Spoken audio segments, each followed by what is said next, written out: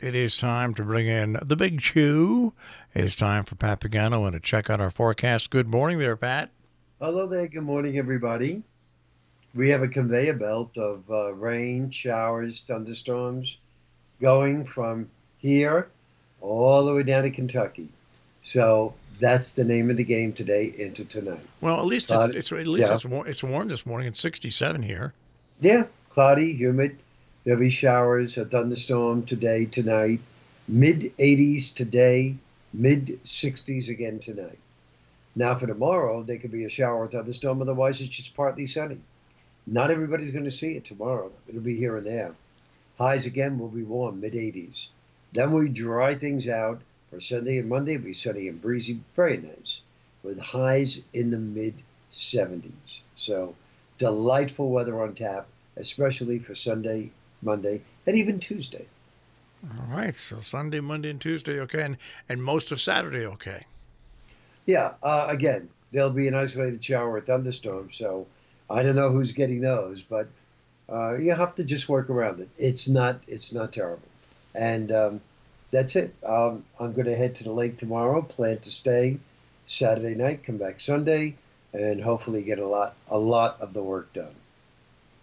Yeah, you still have to clean up that place. You haven't cleaned. Yeah, yeah, and it's hard to do.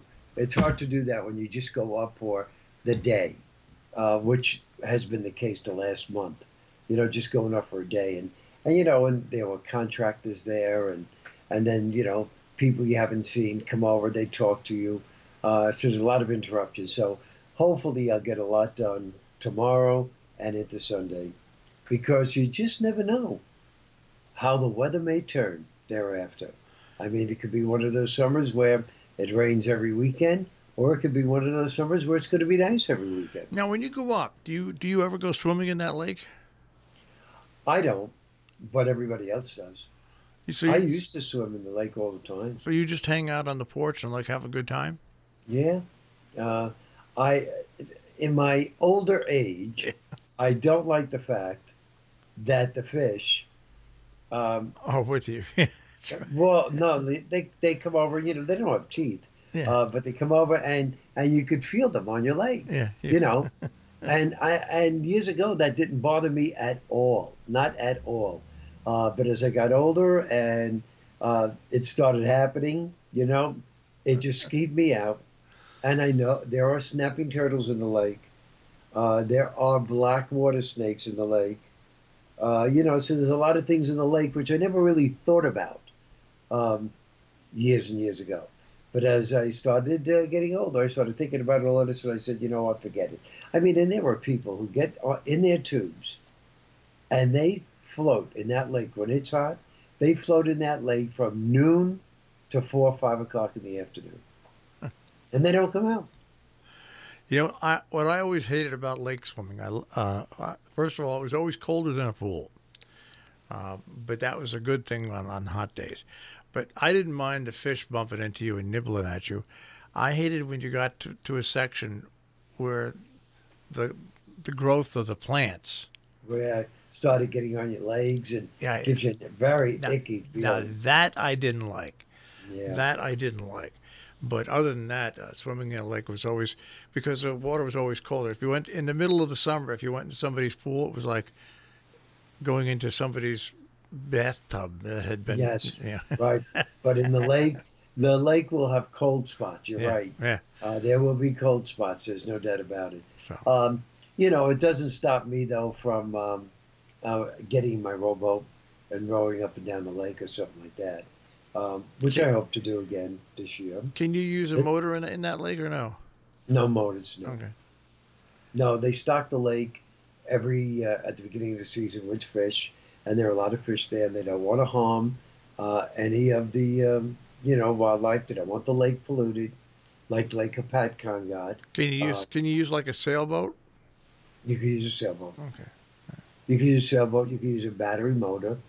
The trolling motors for your boat, as long as it is not gasoline. Uh, And it's it's definitely it could definitely be a lot of fun. There's no doubt about it. They kayak. A lot of people have kayaks now. Go out on the lake. So It's a nice thing. Now, I don't think there'll be too much time for that this weekend, but we'll see what happens down the road.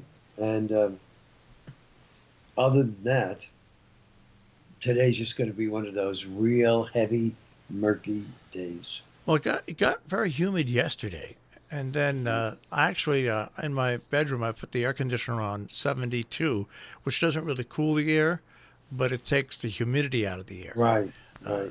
So, because it did get humid yesterday, and I guess it's going to be that way today as well. No doubt. And part of tomorrow. Yeah. Now, have you started planning the picnic up there yet?